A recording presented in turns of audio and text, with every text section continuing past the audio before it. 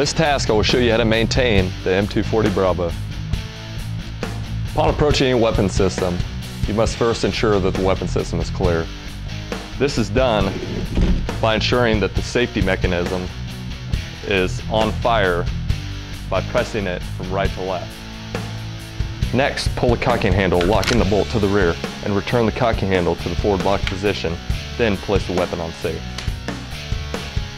Push the latches in, exposing the cover assembly. Ensure feed tray and feed tray cover assembly are clear of all brass, ammo, and links. Raise feed tray, inspect chamber, bolt face, and ejection port for any loose brass, ammunition, or links. Lower the feed tray and the feed tray cover assembly, ensuring that it is fully seated and locked. Put the weapon on fire by pushing the safety from right to left. Pull the cocking handle to the rear, depress the trigger, and ride the bolt forward. Now that the weapon has been cleared, it is now safe to disassemble the weapon into its 8 major groups.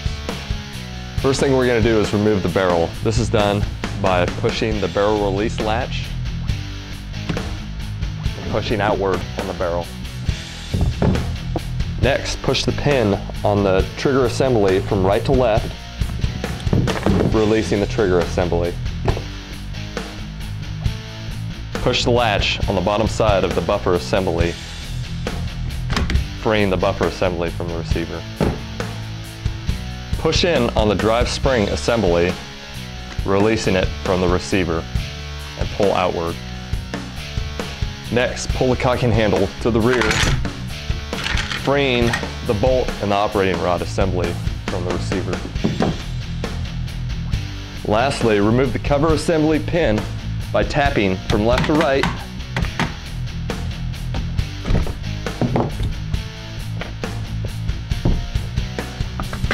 remove the cover assembly and the feed tray. The M240 Bravo is broken into 8 major groups. The buttstock and buffer assembly,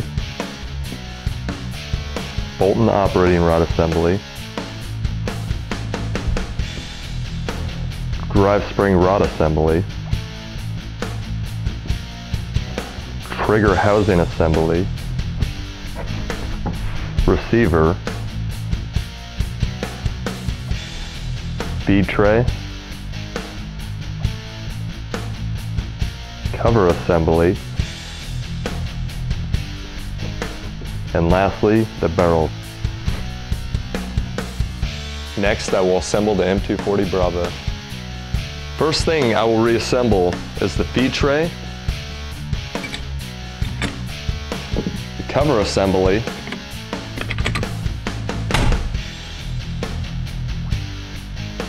and the cover assembly pin, pushing it from right to left, ensuring it is fully seated.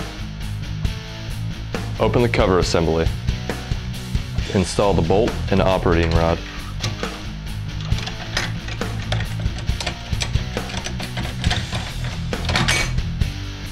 Close the cover assembly.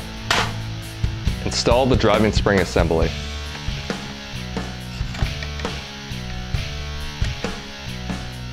Install the buffer assembly. Install the trigger assembly.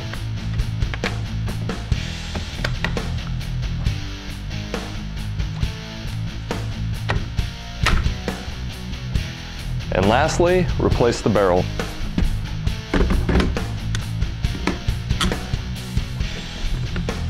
Next, I'll perform a functions check. Ensure the weapon is on fire by pressing the safety from right to left. Grasp the cocking handle, pull the cocking handle to the rear, and return it to the forward lock position. Place the weapon from fire to safe and attempt to pull the trigger. The weapon should not fire. Place the weapon back on fire, pull the cocking handle to the rear, depress the trigger, and ride the bolt back to the forward lock position. Lastly, close the ejection port cover.